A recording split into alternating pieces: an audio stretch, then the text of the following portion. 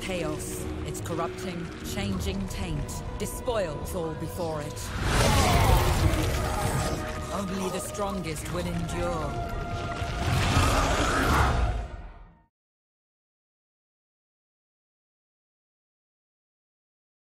Hello and welcome to another Total War Warhammer guide. Today we are looking at the monstrous Hellcannon. It's the only artillery piece of the Chaos Army, and when I was playing the tabletop game, like the Games Workshop variety a long time ago, this didn't even exist. They had no artillery, so this is a relatively new. I'm old school, so I'm old, so it's been out a good number of years, but when I was playing, thankfully I didn't have to face this very often until the later years.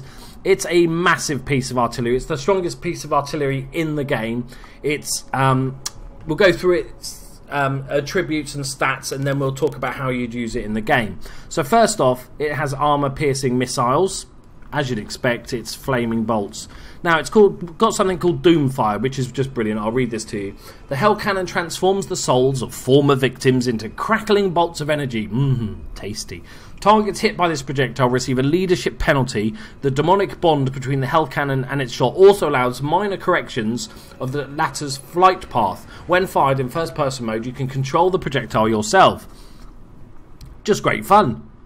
It's much like the Doom Diver that the Orcs and Goblins have, apart from like a hell of a lot more dangerous. So we'll go through the other stats, and then we'll also go and kill some poor little Bretonians. So it's got 30 armor, leadership 70. It's also unbreakable, so it's never going to root, which is amazing. Root, who knows? Who knows?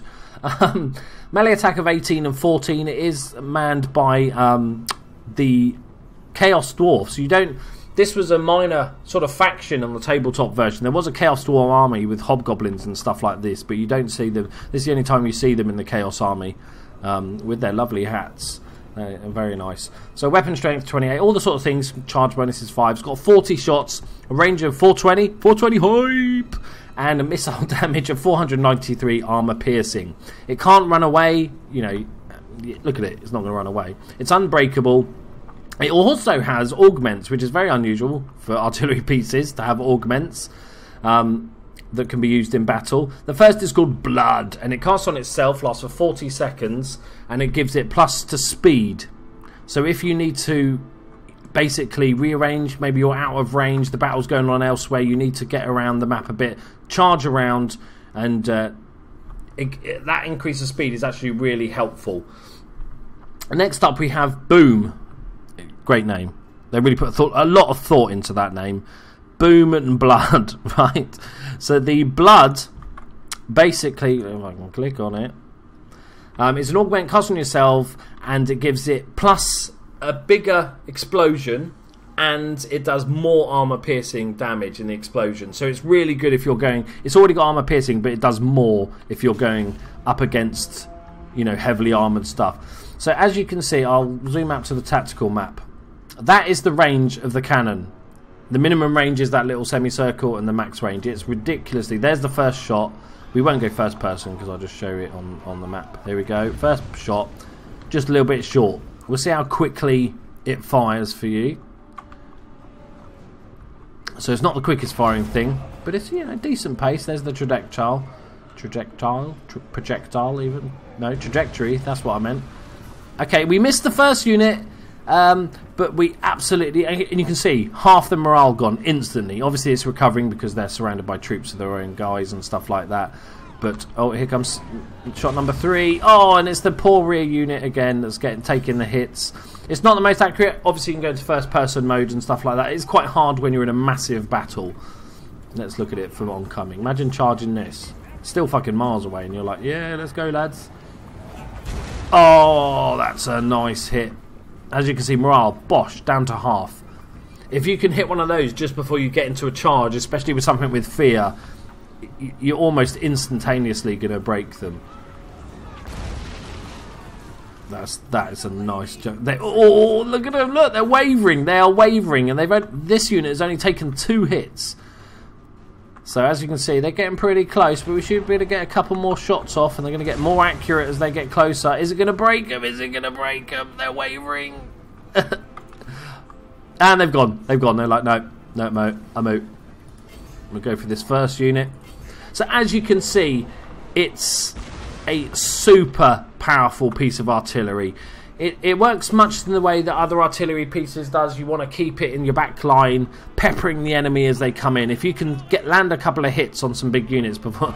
He's going to take it. Oh. If you can land a couple of hits before the main enemy lines clash, then they are going to do some serious damage. It's also valuable to note, most artillery pieces are relatively cheap, especially like the Orcs and Goblins one and stuff like that, that you'd have them in the middle of nowhere, popping a few shots, and eventually if and when they do get charged, you kind of go, okay. But the Hellcannon is a little bit difficult. It's so powerful and expensive that you actually want to make sure that it's got, you know, a bodyguard, basically. You want to make sure it's not too far away from your enemy lines, that if it does get bum rushed, that it can still, you know, do its thing. We'll go with our little cheeky buff. He's gone for a shot on the right hand side, and that's a lovely hit. They're not coming back anytime soon. I'm going to land. So as you can see, it's just done a massive amount of damage. Just ridiculous amounts of damage. It's one of the best artillery pieces in the game. Obviously, it's not 100% accurate. Even with the counter, you know, correct, it helps, but it's still not always a guaranteed hit. Plus, obviously, when you're in the middle of a battle, that can be quite hard to.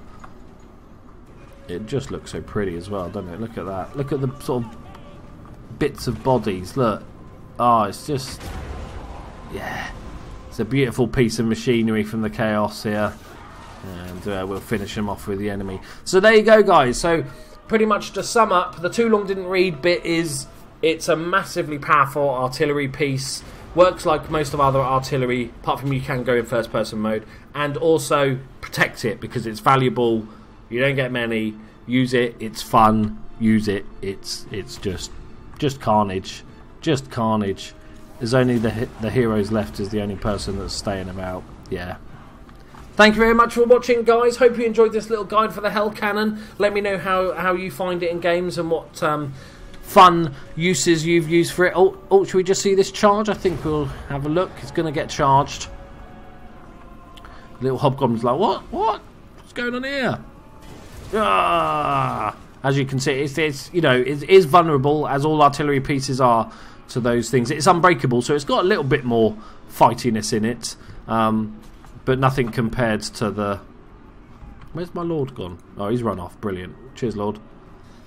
As you can see, it's holding its own a little bit. So you do get a little bit of time for other units to come back and protect it. But keep giving it a bodyguard. There you go, guys. Please hit the like button if you enjoyed the video. Subscribe if you want to watch more of my good stuff and carnage and death and destruction and all that good stuff. We're doing every army in the game and lots of advanced tactics and stuff like that. And I'll see you in the next one. Bye-bye.